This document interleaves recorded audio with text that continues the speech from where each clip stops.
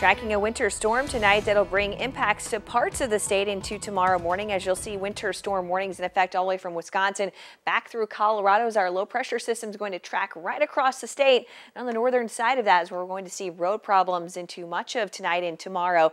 Likely going to see slick spots starting early tomorrow morning before sunrise across parts of our area. Here's what our future track looks like tonight at midnight. Rain for areas south of Highway 24 where temperatures will be in the 40s. And as you'll see here in pink, from Paris to Marshall and points north of there, freezing rain possible, creating a glaze of ice on the roads before snow starts to move in the morning.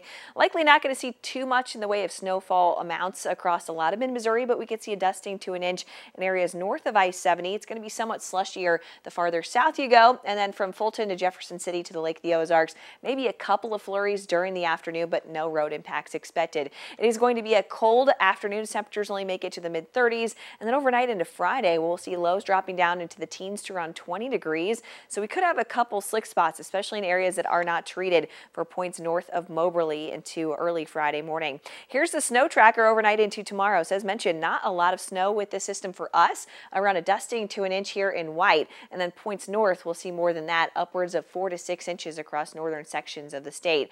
Ice amounts, not a whole lot, but enough to make things slick overnight. This is what the road conditions will look like after midnight in red and pink, indicating icy conditions on the roads from Paris to Brunswick and up towards Macon. And green, that's just indicating some rain. Wet roads expected through much of Thursday morning.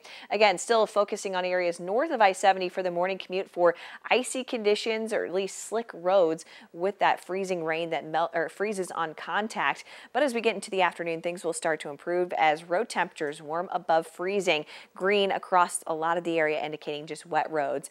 As we get towards the end of the week, it's going to be chilly on Friday with more sunshine. We are still in the 40s, but the weekend certainly looking nice. I'll be tracking a disturbance that moves through on Saturday night. That could bring a few more clouds, but we're looking warmer with more sunshine on Sunday with a high near 60 degrees.